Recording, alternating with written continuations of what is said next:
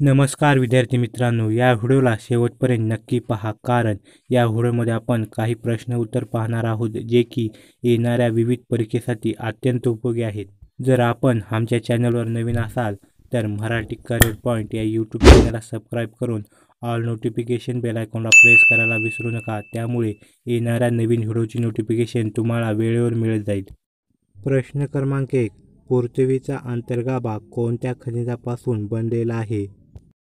उत्तर आहे पृथ्वीचा अंतर्गाभा निकेल आणि लोह या खनिजापासून बनलेला आहे. प्रश्न क्रमांक 2. दक्खनचे पठार कोणत्या खडकापासून बनलेले आहे? उत्तर आहे दक्खनचे पठार पेसाळ खडकापासून बनलेले आहे. प्रश्न क्रमांक 3. चिनूक हे स्थानीय वारे कुठे वाहतात? उत्तर आहे चिनूक हे स्थानीय वारे उत्तर अमेरिकेतील रॉकी पर्वताजवळ वाहतात. प्रश्न क्रमांक 4. विंध्य श्रेणीचे खडक महाराष्ट्रातील कोणत्या जिल्ह्यात आढळतात?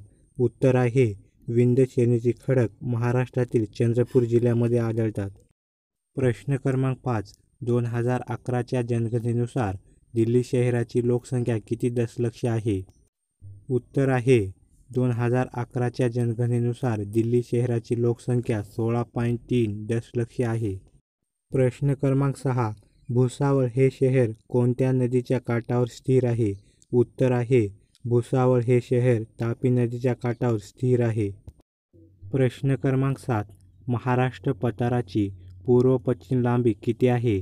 उत्तर आहे महाराष्ट्र पठाराची पूर्व पश्चिम लांबी 750 किलोमीटर आहे. प्रश्न क्रमांक 8. महाराष्ट्रातील सर्वात मोठा जलविद्युत प्रकल्प कोणता आहे? उत्तर आहे महाराष्ट्रातील सर्वात मोठा जलविद्युत प्रकल्प कोयना आहे. प्रश्न क्रमांक 9. महाराष्ट्र पठारावरील सर्वात मोठे नदीखोरे कोणते आहे?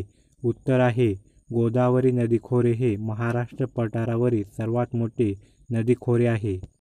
प्रश्न क्रमांक 10. महाराष्ट्रात कोणती नदी खचदरीतून वाहते? उत्तर आहे महाराष्ट्रात तापी नदी ही खचदरीतून वाहते. प्रश्न क्रमांक 11. तोरणमाळ डोंगरावरील सर्वोच्च शिखर कोणते आहे? उत्तर आहे आस्तंबा शिखर हे तोरणमाळ डोंगरावरील सर्वोच्च शिखर आहे. प्रश्न क्रमांक 12. कोणत्या खनिजामुळे लॅटेराइट मुद्रेचा रंग लालसर येतो? उत्तर आहे लोह या खनिजामुळे लॅटेराइट मुद्रेला लालसर रंग प्राप्त होतो. प्रश्न क्रमांक 13. मेळघाट व्याघ्र प्रकल्प राज्यातील कोणत्या जिल्ह्यात येतो? उत्तर आहे महाराष्ट्रातील अमरावती जिल्ह्यामध्ये मेळघाट व्याघ्र प्रकल्प येतो. प्रश्न क्रमांक 14. महाराष्ट्रात सर्वाधिक दारिद्र्य रेषेखालील कुटुंबे कोणत्या जिल्ह्यात येतात?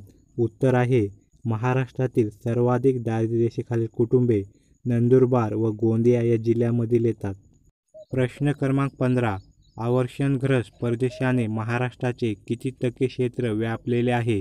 उत्तर आहे अवर्षणग्रस्त प्रदेशाने महाराष्ट्रातील 20% क्षेत्र व्यापलेले आहे.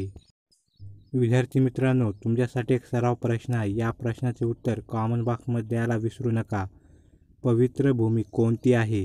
पर्याय आहेत पॅलेस्टाईन, तुर्कस्तान, काश्मीर, सिंगापूर.